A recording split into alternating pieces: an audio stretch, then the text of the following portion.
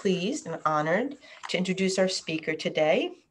Dr. Olga Noskin is a neurologist, and she is with the neurology group of Bergen County, and that is that is located in Ridgewood, New Jersey. Dr. Noskin, welcome, and thank you for being with us today. Thank you so much, Susan, and thank you to the audience. Thank you for coming. And I think a couple of people were actually invited over the past couple of days by me. Unfortunately, their family members are in the hospital, so hopefully they're here and they will learn something as well. I appreciate, thank you to Valley Hospital for providing this forum and a series of these lectures.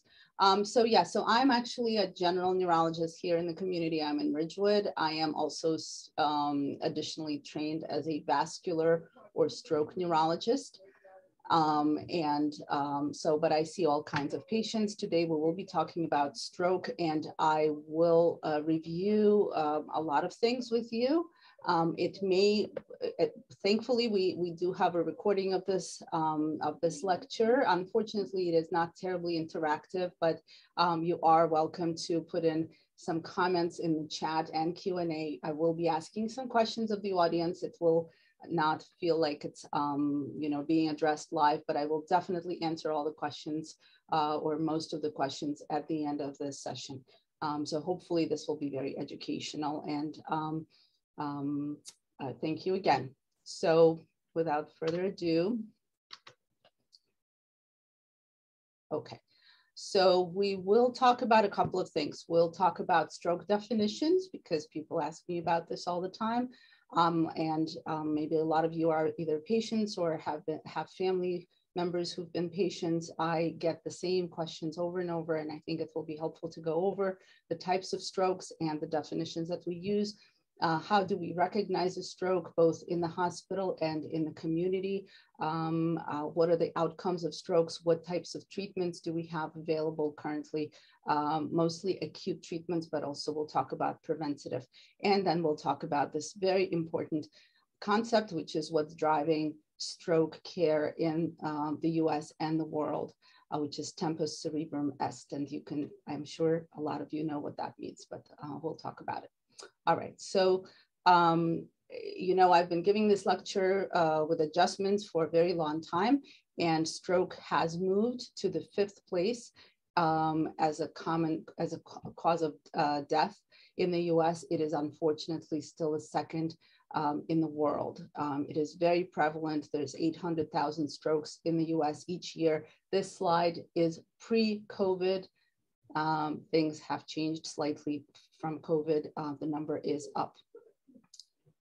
Every 40 seconds, somebody has a stroke. Obviously, it's a very devastating disease, and we'll talk about more statistics about why, what kind of impact this has on the society. Some of the definitions we use. What is a stroke? A stroke is a clinical syndrome of rapid onset of damage, neurological damage that lasts more than 24 hours. Neurological damage, what they mean by focal, we mean difficulty speaking, moving, visual problems, difficulties seeing, walking, and so on. So this is what we call focal cerebral deficit, something that causes part of the body to dysfunction. There's a concept that we don't use very much, which is a stroke in evolution. Strokes can evolve over the course of the first 24 hours. They can go up and down in symptoms, and we are therefore recommending patients stay in the hospital because strokes evolve. Honestly, this is a misnomer, same as a mini stroke. There's really no such thing as a mini stroke. There is a concept that we'll talk about called a TIA. But a minor stroke, as you can imagine, is an event where symptoms are very mild or they disappear relatively quickly. A TIA is something you will hear a lot, and it stands for Transient Ischemic Attack. And it is actually the same thing as a stroke, but symptoms typically last less than 24 hours or more likely less than 1 hour. These events result in a complete recovery. And the way I describe them to my patients, a TIA is a warning sign. It's a warning that you may have a stroke very soon, or you are at a very high risk of a stroke. Strokes happen in the brain. Believe it or not, I do have to explain it a lot of times because patients understand an infarct. Patients understand that an infarct happens in the heart. An insult or a stroke does not happen in the heart. That's a condition of the brain. The brain is responsible for many of our functions, and we will have some examples of that. I will have, just a warning, I will have a couple of slides with some gross pictures of what our main organ, which is the brain, looks like. So I will have a little warning about it so people can be prepared. It may be a little bit gross to look at, but it's important to see. So there are a couple of types of strokes. I don't know if this is in, okay, I'm gonna move this a little bit. There's bleeding strokes and non-bleeding strokes. The non-bleeding strokes we also call ischemic or thromboembolic. These strokes happen due to lack of oxygen going to a part of the brain. And these comprise the majority of strokes that we see. And then there are strokes that are called bleeding or hemorrhagic strokes. Those comprise about 15%. And they are further subdivided into strokes that happen due to trauma from subdural or epidural bleeding collection, aneurysm rupture, which are called subarachnoid strokes, or cerebral strokes within the brain itself. Okay, I'll give you some examples of those. Now, how do strokes do their damage? We know that they happen in the brain, but remember, not everybody that has a stroke has a speech impediment. Not everybody winds up in a wheelchair with a right or left arm weakness or leg weakness. Some people have them, and some people have a completely different constellation of symptoms. And this is the answer. And usually this, okay, so location, location, location. This is the answer to that question. Everything in our brain, everything we do has a specific part of the brain that's devoted to that function.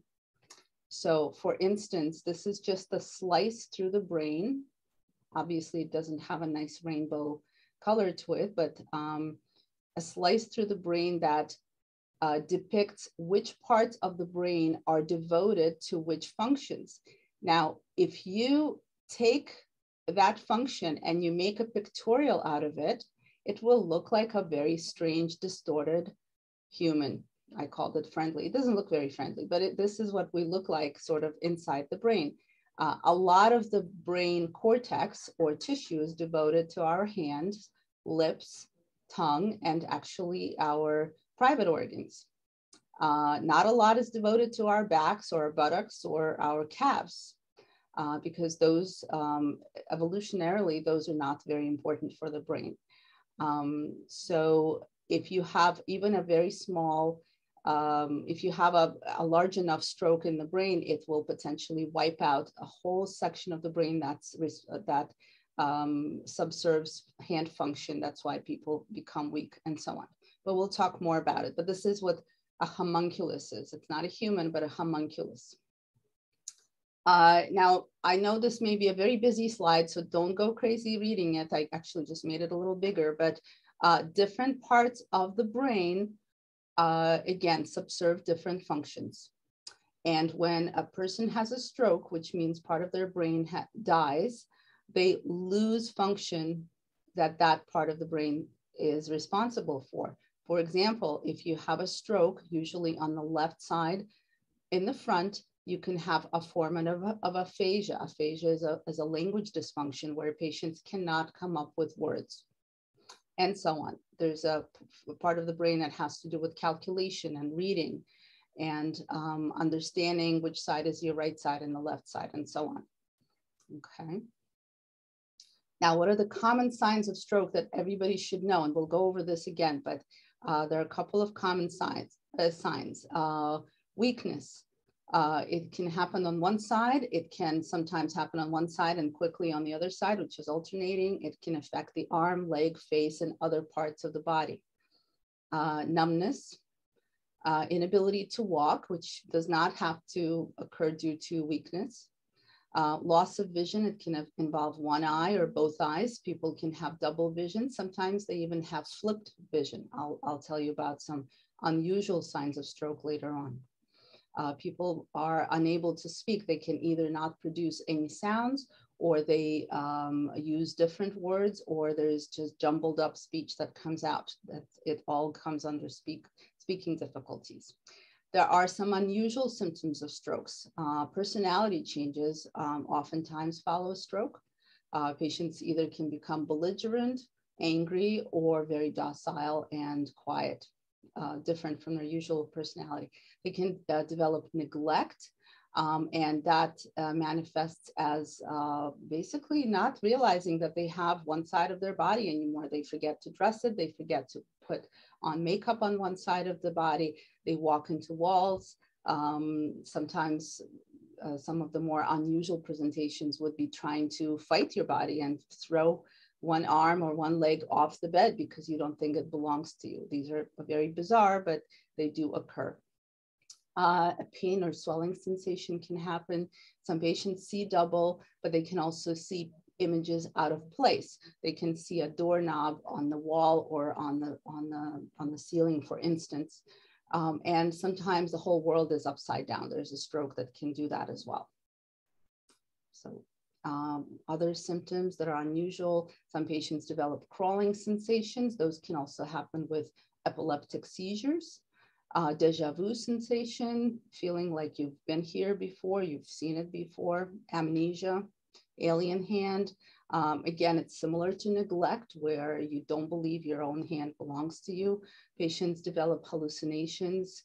They either see people or some shapes, colors, you know, one patient described seeing kind of a QR code type image in her visual field. Some patients develop, this is a long-term side effect of stroke. Patients develop stiffness on one side of the body, and we call it spasticity, and there's treatment for that type of stiffness. Now we'll just start with hemorrhages because they're not as frequent, not as common, but I still want to discuss them a little bit and show you some picture. Now, there are some graphic pictures, just a warning. Okay. So this is what intracerebral hemorrhage would look like. This is a CAT scan, just a slice through our brain. This white blob is a hemorrhage, okay? This is what these two are actual brain autopsy samples from a different patient, most likely. Obviously, this patient is not alive, and something similar has happened to this patient. And this is what it looks like on autopsy. This is an example of what's called a subarachnoid hemorrhage. A subarachnoid hemorrhage does not have a blob. As you can see, there's no blob inside the brain, but it basically, the blood just spreads itself all over the surface of the brain. Again, this is what a CAT scan looks like. This person was probably very, very sick just by looking at this CAT scan. There's a lot of pressure that the brain is under. There's only so much room that there is under the skull. So if there's blood products, the brain becomes pressurized and very unhappy. This person obviously did not survive. So this is the brain, and it's covered in blood, as you can see. Okay. Now, just quickly, what are some risk factors of hemorrhages? And I'm not going to specify whether it's cerebral, intracerebral, or subarachnoid, or others, but high blood pressure is a risk factor for both hemorrhages and non-bleeding strokes. We'll talk about it. Some people have bleeding disorders where they're likely to bleed. Some people have aneurysms, or these what are called AVMs. Sometimes patients are on medications and they're not tolerating these medications very well. Obviously, they're on medicines for a reason, blood thinners, but under the circumstances, they may bleed from these medications or in the setting of these medications. Trauma is a big risk factor, and there's this genetic condition called amyloid angiopathy, which damages blood vessels and causes patients to bleed. For subarachnoid hemorrhage that usually happens from an aneurysm, there's a very classic presentation that I want you guys to remember, and that is sudden worst headache of my life. forced. Sorry. So we are all very much attuned to this presentation, and anyone who comes to the hospital, or if anybody calls you on the phone and says, I just had the worst headache of my life, they must go to the hospital because they may worsen very quickly and they potentially could be in trouble. Their life could be in trouble. Neck stiffness is another sign of it. We call it meningismus. Patients with meningitis, which is an infection, present in a similar way a lot of times as well. Patients who've had a worst headache of their life and then suddenly become drowsy must come to the hospital. Their pressure inside the head may be dangerously high. There are other complications of hemorrhages. Again, loss of function, just like after any stroke. Herniation, as I said, there's only so much room that our skulls have. And if there's a lot of pressure inside the skull because of continuous bleeding, for example, then parts of the brain are going to be pushed out, literally pushed out of the skull. And that is called herniation, and it is a very dangerous condition. Again, same thing, increased pressure can sometimes cause what's called hydrocephalus, just buildup of fluid in the brain. Because of increased pressure, the arteries that feed the brain and bring oxygen to the brain may be collapsed and compressed, and that could potentially lead to spasm of these arteries and subsequent ischemic stroke, non-bleeding stroke. So this is why patients with these types of hemorrhages oftentimes stay in the hospital for up to 2 weeks because we monitor them very carefully. You know, this sounds bad, but you know, obviously a lot of patients survive intracerebral hemorrhage and are fine, but we need to monitor them very closely. We need to make sure they don't receive any medications that could make them worse. We monitor their blood pressure very carefully, and we ask neurosurgery to be on board and on standby in case a patient needs an emergent surgery. This is just a picture for you. This is called an angiogram. It's a catheter angiogram, very similar to what you probably are more familiar with in terms of cardiac events and cardiac stenting. It's the same type of a procedure, a catheter being threaded through an artery in the groin and up through the heart and into the head. We get a picture like this where we can see all the blood vessels that feed the brain. And right here, you can see there's a big giant ball. We don't have balls in our you know, in our brains, other than something like this, where you can have a vessel that's suddenly dilated and it looks like a ball. It's called an aneurysm. Obviously, there are other masses that can happen in the brain, but things that would light up on an angiogram would be an aneurysm. This is a pretty large aneurysm. Now, this is what what our neurosurgical interventional colleagues and neurosurgeons can do with these aneurysms when they grow a certain size. They can be either clipped, and this is obviously a surgery, or they can be coiled. A small coil, very tiny coil, can be threaded up through the artery and occlude the aneurysm, which basically makes it stop growing. And the risk of this aneurysm ever rupturing decreases quite a bit. And this is what it looks like on an angiogram. Okay, so that's, you know, if you guys want to start typing up any questions about hemorrhages, you may, but I will get back to all of those questions. So let's just spend some time now on ischemic strokes. And obviously, this is the majority of all the strokes. Again, we have some graphic pictures ahead, just so you know. Okay, so these two pictures, this is a CAT scan on the right-hand side. This is a CAT scan of the brain. Again, our brain has two halves, two hemispheres, the left and the right, and they're supposed to be equal. They're supposed to look the same. Obviously, you can see there's a big shadow on the right. This is the right side of the brain. There's a shadow which corresponds to what's called an ischemic stroke. On an MRI of the brain, which is just a little bit more detailed, this is a different patient. Again, you can see a shadow of a stroke. It comes up white, sometimes it looks black. It really depends on which MRI sequence you're looking at.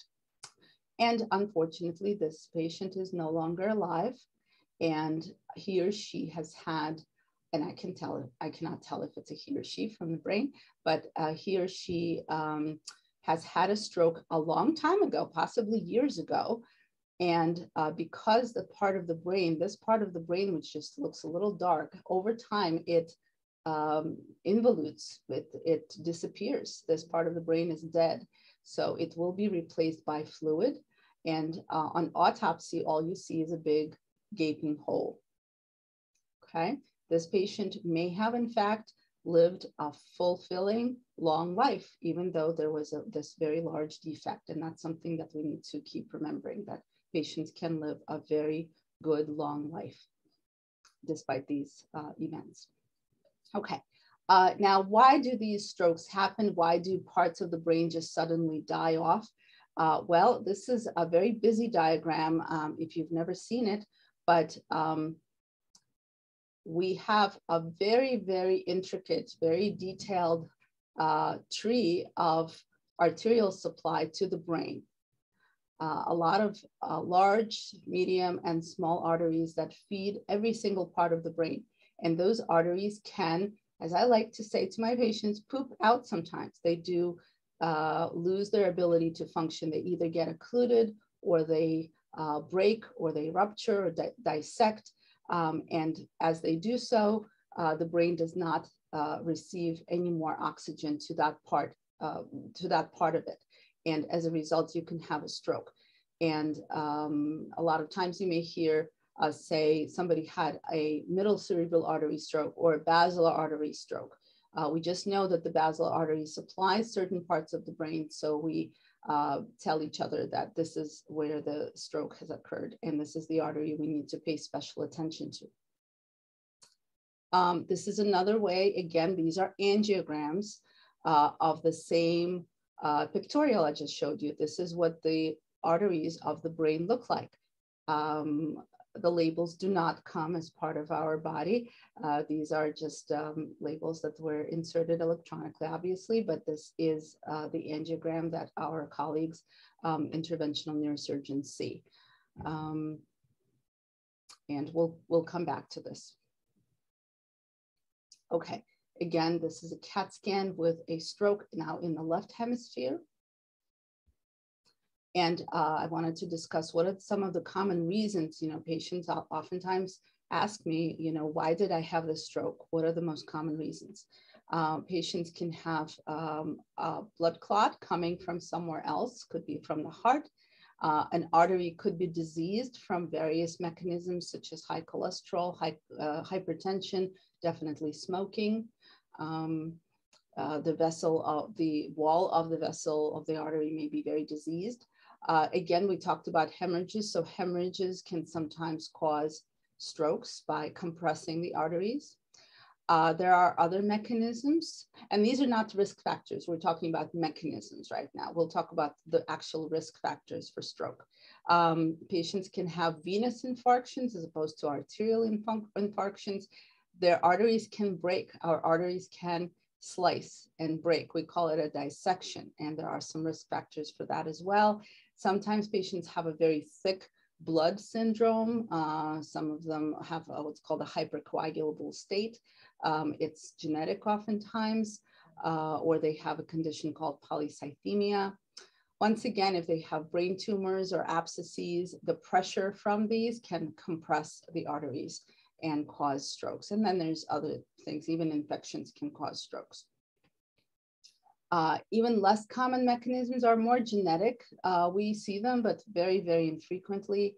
I do have not a lot, but I have a couple of patients with CADASIL, which is an autosomal dominant condition. And basically it runs through families, and it's a very devastating condition that affects young people a lot of times. I also want to point out this condition called reversible vasoconstriction syndrome, which a lot of times presents with, again, a worst headache of life, or thunderclap headache, as we call it, and can result in strokes later on.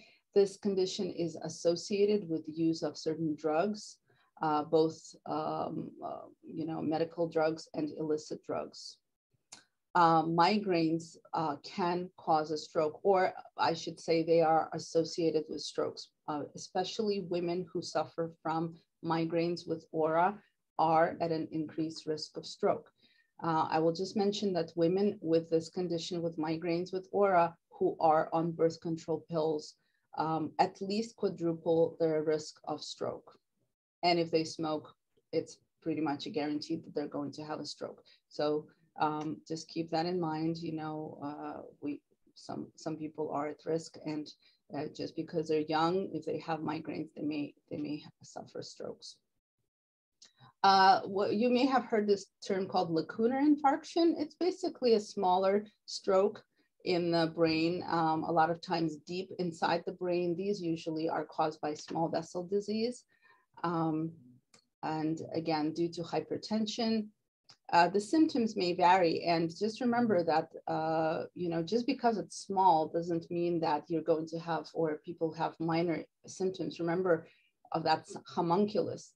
If you have a very small infarct smack in the middle of that hand region, you may potentially have a lot of weakness in the hand and so on. And the deeper the strokes are in the brain, the more likely it is that patients have a more devastating stroke, because all the fibers, all the nerve fibers are very, very close together, and it's easy to damage all of them.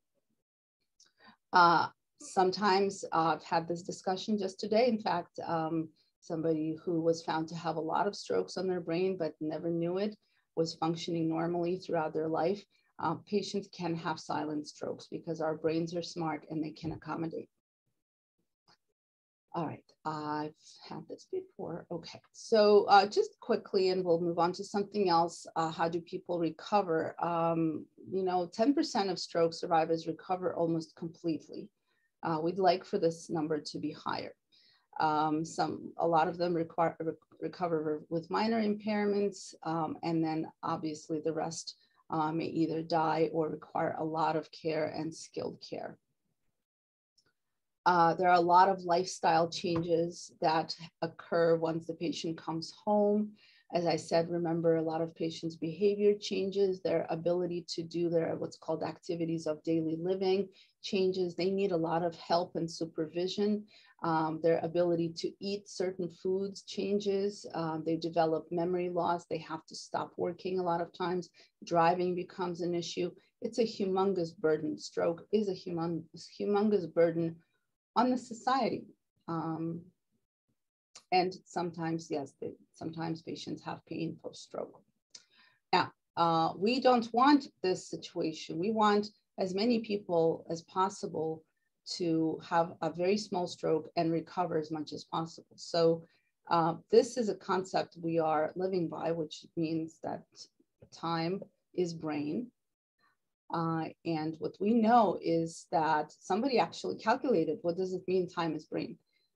They calculated that when somebody is in the middle of having a stroke, every minute, almost 2 million neurons die, every minute, which means that if we had a mechanism to stop a stroke from progressing, and we could speed up that mechanism by seconds and minutes, we would save millions, if not trillions of neurons and potentially restore function.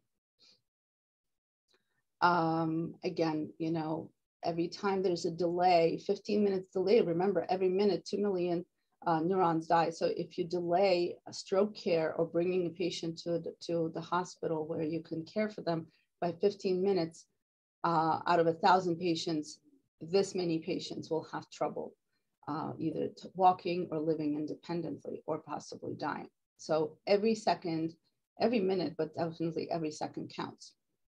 Now, remember, this is what we preach, but this is not what happens in real life. Now, people don't always respond to symptoms, especially if it happens to you. Some people don't recognize symptoms correctly.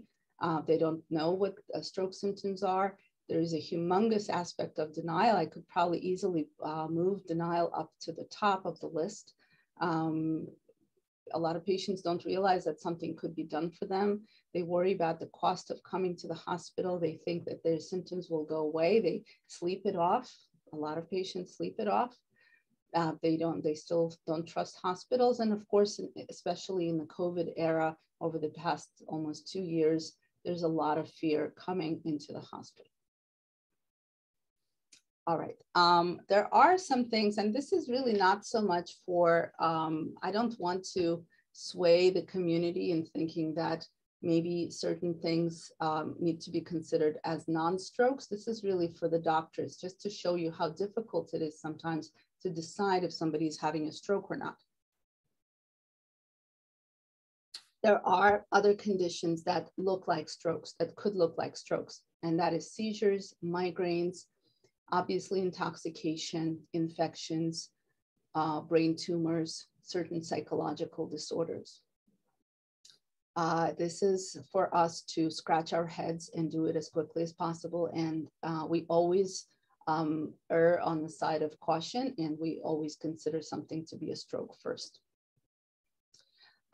We have guidelines at this time. These are national guidelines and world guidelines. In fact, this is becoming outdated, this slide. Basically, what it says is that we have no time to spare. We need to get patients to be treated with a treatment that you may have heard about, TPA, we'll talk about it. We need to get them from the door to the doctor's care and onto a CAT scanner and to get treatment as soon as possible. Okay. We want this 60 minutes to be 20 minutes if possible. And in fact, we want patients to come into the hospitals as soon as they recognize symptoms. We want this time zero to be minus 30 minutes. And we want a lot of these treatments to in fact be available in the ambulance itself. And it is already happening in the country. A CAT scanner can be made available in the ambulance and so on. This is still the future, but we're moving in that direction. We want things to be done as fast as possible. We have no time. Again, time is brain.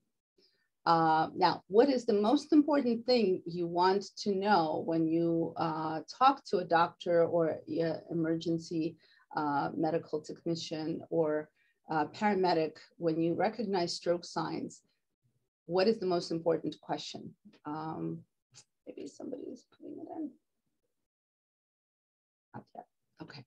The most important question, because we only have so much time to administer certain therapies, is a question that answers to how long have these symptoms been going on. If you just tell us, oh, this patient woke up and they have symptoms, that's not when the symptoms began. The most important question is, when was the last time this person was seen normal? Because unfortunately, that's the best estimation of onset of time that we can have. Just because you find a patient on the floor or in the morning does not mean that's when their symptoms began. That's not the onset of symptoms. Why is it very important to know the onset of symptoms? Because what we can do in the hospital, in the emergency room, can only be safe if we know the time of onset. There are certain interventions that can hurt patients if we give them too late. So it is very important to know. And now, I love this to be interactive, but we'll try. If you guys want to go into the chat, it's okay. I give everyone credit regardless, but how late can we intervene? So we have two types of interventions that are acute. One is what's called TPA, okay, and it is given through the IV. And it's a clot buster, okay? This is a medicine that can burst a blood clot, which has just developed and just occluded the artery. And I don't see anyone typing, but that's okay. The window used to be 3 hours, but now for a few years, it has been expanded to up to 4.5 hours. Not everybody is eligible to get TPA within 4.5 hours. There are some what are called rule outs, some conditions that do not allow us to do that, but most patients are eligible. And then we have a set of interventional invasive procedures that can actually go in and fetch the blood clot out of the brain. And we also have a window that's open for this intervention. And that window has recently been expanded up to 24 hours. And this is relatively recent, and we're very excited about it. So we can potentially reverse the effects of strokes up to 24 hours. That does not mean, again, you do not want to wait for 24 hours because the damage is happening every single minute. Some patients can handle it better than others.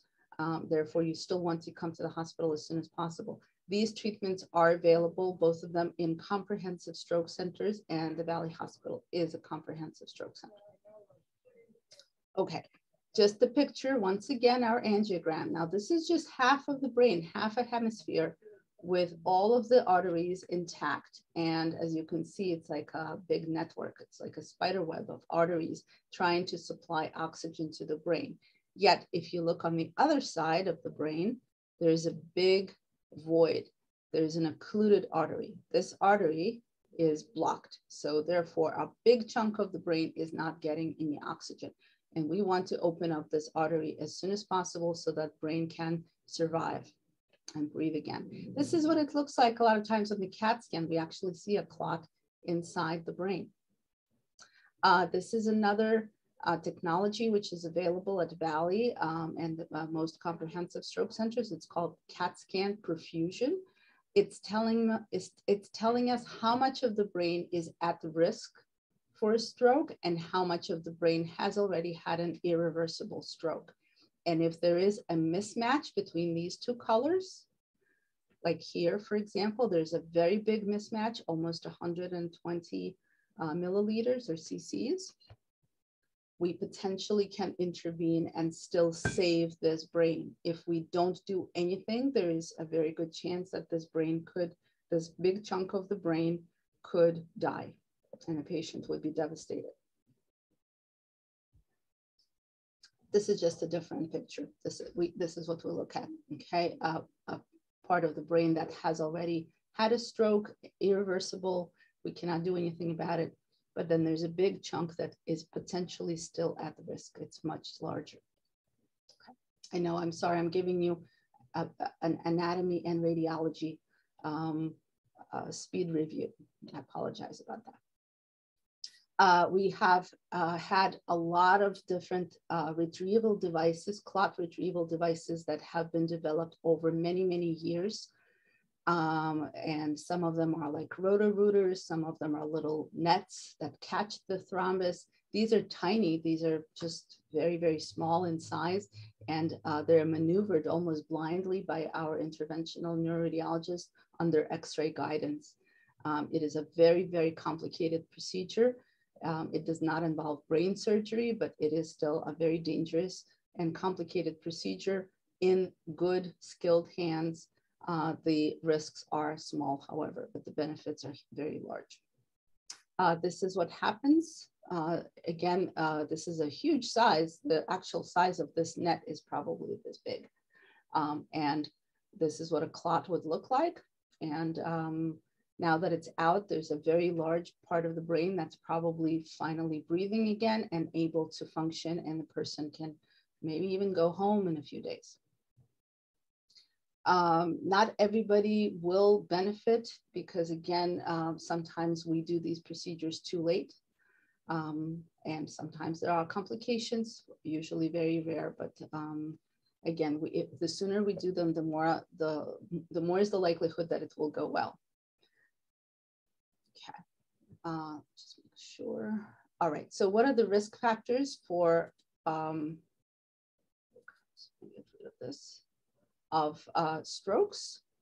Okay, these are the main risk factors of ischemic strokes. Hypertension is number one, smoking, and then a lot of other conditions. The most important one that I want to just point out, which is sometimes not obvious and I always talk to patients about, is sleep apnea.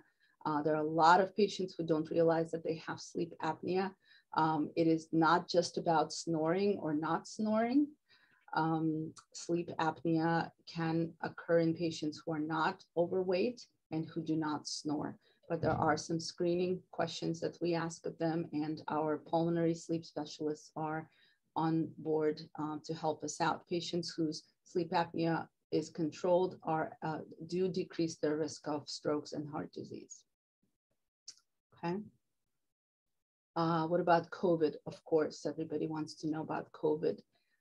We have seen an increase of strokes when we had a lot of COVID patients on the units before we learned about the risks that COVID poses and the fact that it results in strokes, not just in the brain, but in other parts of the body, including the lungs. We started seeing a lot of very, very unusual looking strokes. And so far we don't know exactly how COVID does it, or how this coronavirus rather does the damage, but these are the 4 possibilities. It damages the heart. It creates a hyperviscosity. The blood becomes thicker. It also damages the blood vessels themselves. And there's also an immune attack that our own body mounts against this virus that can affect ourselves and can cause neurological damage. Now, when patients come into the hospital and they stay in the hospital typically for a couple of days, this is the workup that we recommend to be done in the hospital. We have some blood work that gets done. Patients who are young, maybe younger than 50 years of age, have specific blood tests that we look for, which would not be as relevant for patients who are older. We look at their arteries, the carotid arteries, and also brain arteries, making sure that they're not blocked. We look at their heart, the structure and the function of the heart, and we put them on something called telemetry, looking at the heart rate and rhythm. There are some invasive tests that we often recommend strongly, and those are called transesophageal echocardiogram. This is a test that looks at the heart a little bit closer in case we suspect that there may be some structural abnormalities. We do an angiogram. You guys are now experts in angiograms, so we look for various inflammatory causes and aneurysms and so on. We do what's called a loop recorder, or ILR, loop recorder placement. This is a very tiny little battery. It's not a pacemaker. It's just a very tiny battery that gets placed under the skin and stays in, listening to the heart rate for up to 3 years. It is very useful for our workup, stroke workup. Sorry. Oh, what did I do? Yeah, there it is. I'm sorry about that. I didn't mean to make you dizzy. And sometimes we do a spinal tap.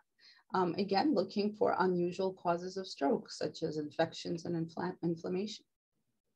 As an outpatient, we like to see our patients for follow-up because we talk about their ongoing symptoms and management. We talk about prognosis. We help our internists and cardiology colleagues manage medications, because sometimes, believe it or not, low blood pressure is not the answer. Sometimes we need blood pressures to be high. We remind patients about dietary changes that they should take on. Weight control is very important. And we like to see our patients once in a while. I mean, I see my stroke patients probably once every 3 months in the beginning, and at least once every 6 months going forward, because there's always some questions that they have and bring up to me.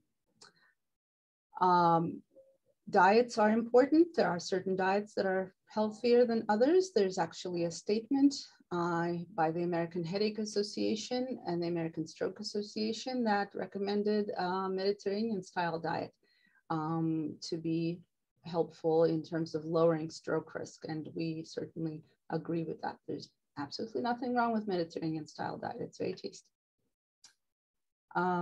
Okay, so this is a very good mnemonic for everybody to remember.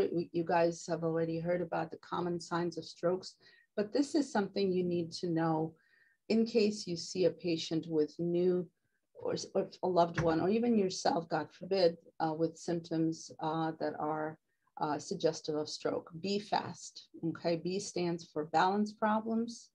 And these refer to acute sudden changes, not things that have been going on for a year or a month and you kind of got tired of them. I'm sorry to say these refer only to the symptoms that have just occurred within the past few minutes or a day or two. Loss of balance, difficulty with vision, any facial asymmetry. You ask the patient to smile and see if they have a drooping of one side or the other. Do they have some difficulty with their arms? You can ask them to lift their arms up, close the eyes and shake the head side to side. If one arm starts falling down, that is a sign of a stroke potentially. The speech may be garbled. That's pretty obvious a lot of times. Don't start looking for problems with the teeth or call the dentist right away, because first you need to think stroke. And you need to call 911. I usually have a slide saying, you know, do not call your husband, your wife, neighbor, your rabbi. Call 911. That's the right way to go about it. Okay, and that is my talk. Thank you very much. I really appreciate it. Here's my phone number. I'm located in Ridgewood. We have a couple of stroke neurologists in my group. We all take care of patients with strokes in the hospital, and we will be happy to see any of your family members or yourself if you have any questions or any other questions not stroke related. Thank you. Wow. That's 150. Okay. Not too bad. That was wonderful. Wow, it's fascinating, you know, the science, and there seems to be a lot being done to, you know, to advance stroke treatment, which is so wonderful too, you know. But the calling 911, that's the big one, right? You know, so important.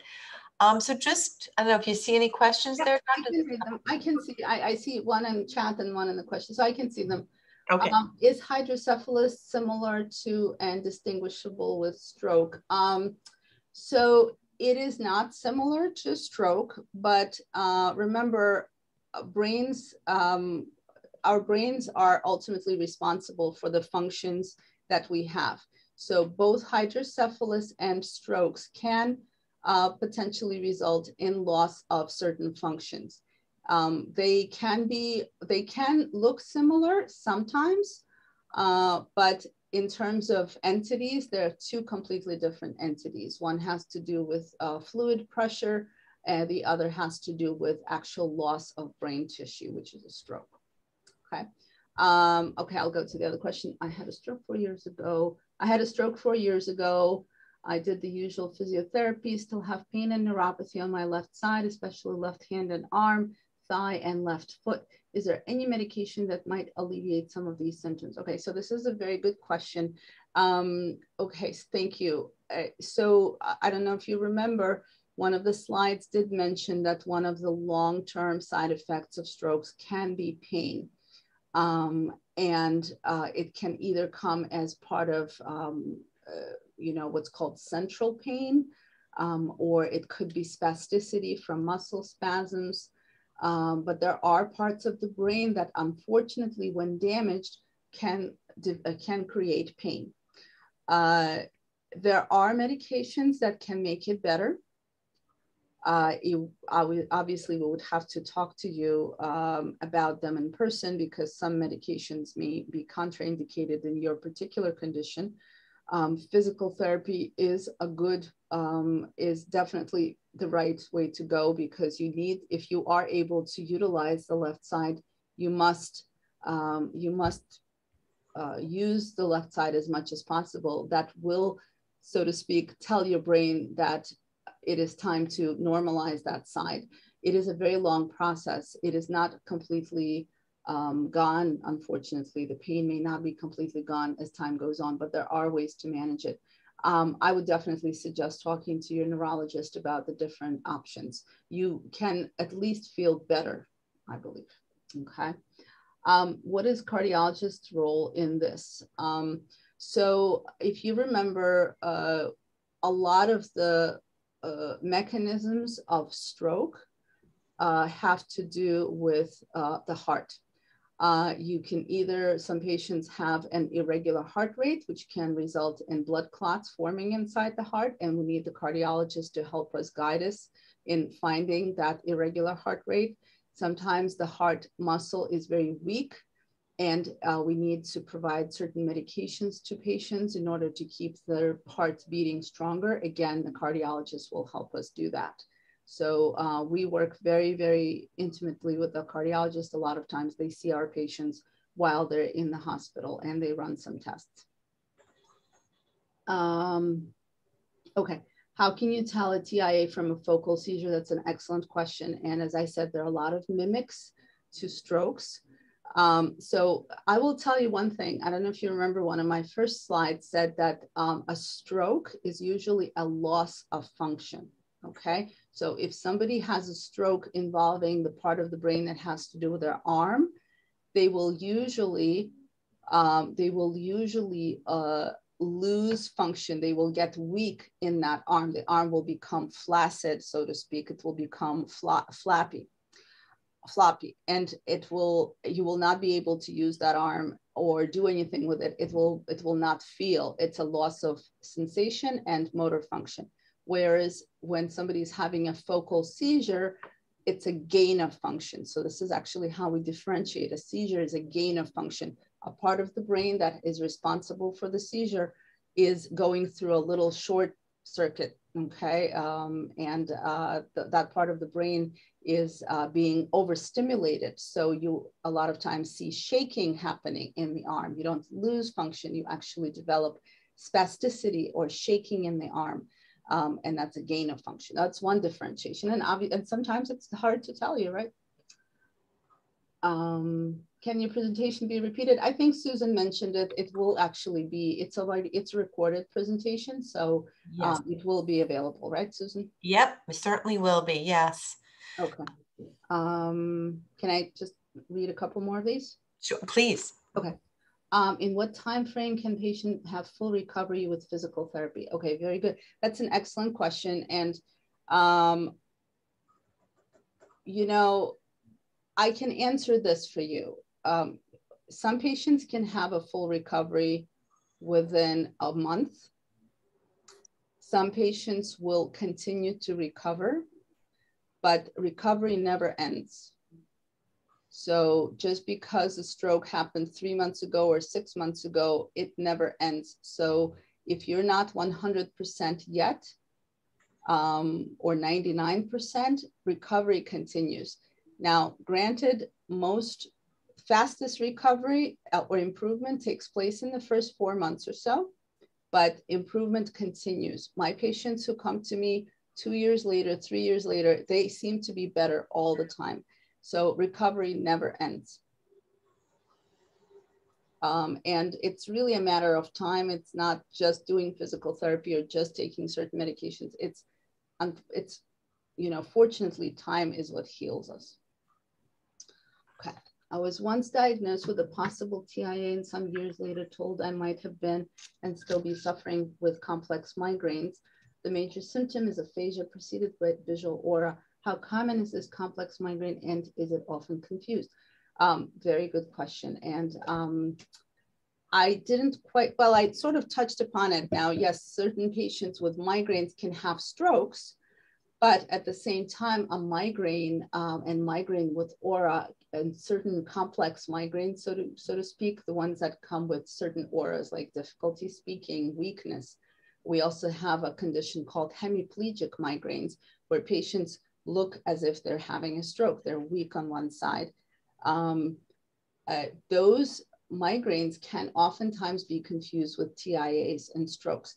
Now, I will only tell you one thing. Again, I don't know your situation, but I will tell you one thing. If you have exactly the same syndrome happening over years and years and years, it is much less likely to be a TIA. And that's all I'm going to say, because it's not likely to have exactly the same stereotypic symptom happening for years. You could have a migraine, you can have a seizure, but a TIA typically does not happen for years. You can have different types of TIAs, but usually if an artery is trying to poop out, so to speak, it does so. It doesn't just continue doing so for years. Okay, so it's, I would have to agree that maybe these were complex migraines, but I cannot obviously officially say that. Okay, do you have a pamphlet for patients relative to explaining stroke symptoms and what to do, especially call 911? Yes, I do actually, you know, and if you go to the American Stroke Association, they also have pamphlets. I don't have, maybe, I don't know if Susan can contact Susan, or we have a pamphlet at Valley, actually. We have stroke pamphlet. We do. That's a great, thank you so much, Dr. Noskin. Yeah, actually, if you want to send me, anybody wants to send me their information, I can email it to you or send the pamphlets to you. I can probably scan it in, right? And then send it to you. If anybody's interested in that, be happy to do that. Okay. All right. That's it. I don't see any more questions. Thank you. Oh, thank you so much, Dr. Noskin. That's just so interesting.